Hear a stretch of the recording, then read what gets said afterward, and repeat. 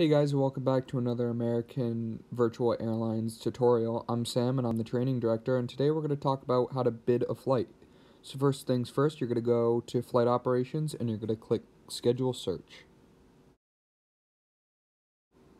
Today I decided to fly from Boston Logan down to New York at JFK. I decided that we're going to fly American 197 flown by the Airbus A320. To bid on the flight, those three buttons on the right, click the last one, the green one, and click Bid Flight.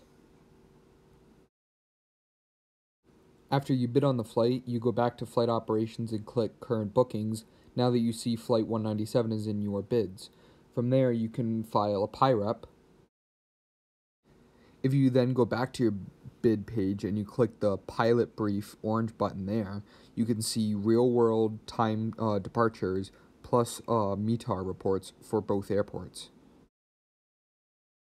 Plus, if you want to get a little bit more realism in, click the green button and you get a boarding pass. I hope you guys learned something new today, and we'll see you on the next one.